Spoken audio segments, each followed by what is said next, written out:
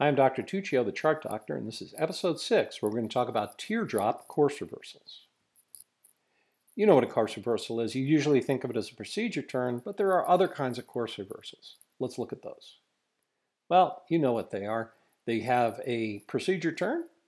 We have a hold in lieu of a procedure turn. We have a DME arc. And we have the teardrop. That's the focus of what we're going to talk about today. When you look at these, we know how to do, and there's a good body of knowledge in the Instrument Flying Handbook, the Instrument Procedures Handbook, as well as the AIM on how to do a procedure turn, a hold in lieu of a procedure turn, and a DME arc. What there's very little, if anything, on is how you're supposed to do a teardrop course reversal. When you show this to most people for the first time, they think that they can do a standard rate turn. And you can see the fallacy of that here at Gallup, where if you did a standard rate turn, it just won't work because you'll see as we go on that this has to be done within 10 nautical miles on this particular procedure. And that means you could start it anywhere you like. And obviously, a standard rate turn can't work at all those different places. All you find in the FAA Instrument Procedures Handbook on a teardrop course reversal is this sentence here, that you're supposed to fly certain things along the procedural track exactly as depicted. Honestly, I don't know how you're supposed to comply with that, exactly as depicted. Let's see. So when we look real quick, this is more material in the Instrument Procedures Handbook. Look, we know there's a lot of stuff on how to do a procedure turn, on how to do a holding course reversal, how to do a DME arc. All you get is this one little diagram in the Instrument Procedures Handbook that shows the teardrop, but it doesn't really tell you anywhere how to execute the lobe. And the lobe is far from trivial. Let's see if we can illuminate what we're talking about by looking at these teardrops compared to flight management system depictions. Here's Stafford, and this particular database provider went and shows a perfect lobe. So if you have the benefit of the FMS, which most of us do today, granted, this might be a little bit of an esoteric discussion, but if you had to fly this, remember, this ILS can be flown without any FMS. It's supposed to be able to flown just by conventional equipment.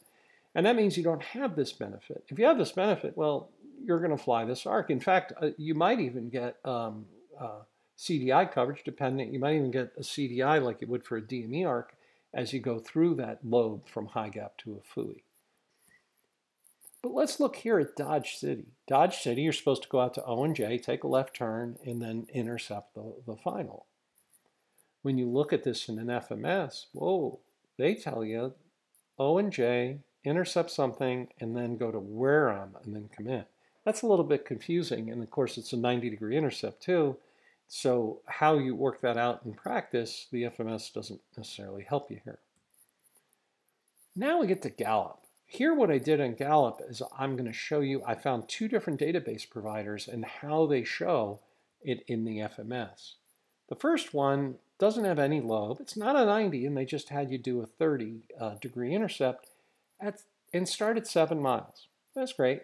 Well, 7 was just made up and to help you do the turn and find the turn point to stay within 10 nautical miles, which you can see in the profile view. The other database provider went to 8, and then they showed it as a lobe, as a nice arc to go and intercept. So your FMSs will represent these differently, is the moral of the story.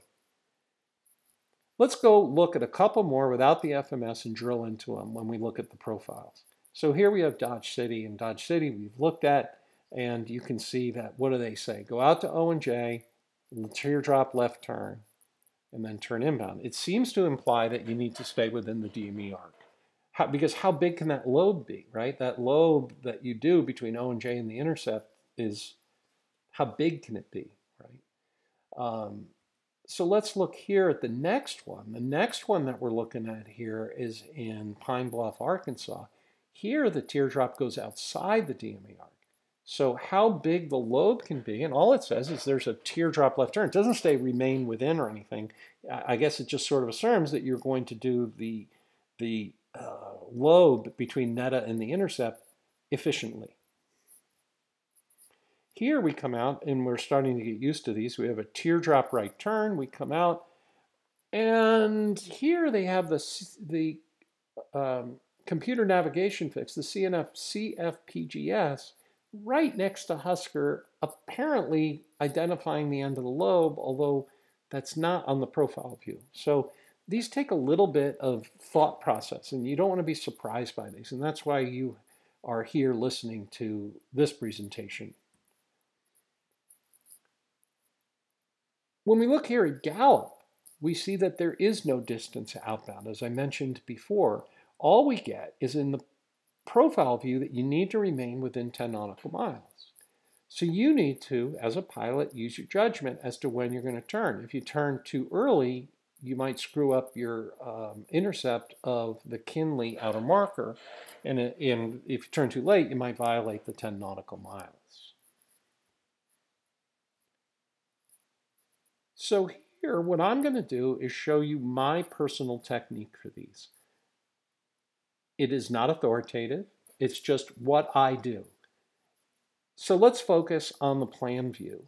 And I'll break this down into 3 steps. The first step is turn 90 degrees to the final approach course, 236 degrees.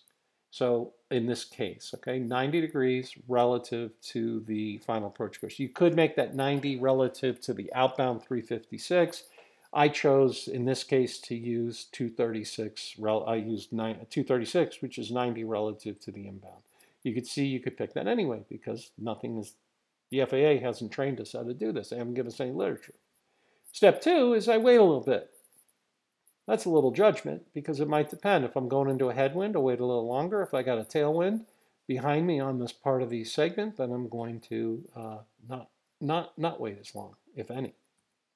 Step 3, pick up a 33 intercept to the final, in this case 176 degrees, and finish it up. That'll give me plenty of time to intercept. Again, that's just a personal technique. Well, I'm Dr. Tuccio, the chart doctor. I hope this has helped illuminate the teardrop course reversals in case you come across one in your flying.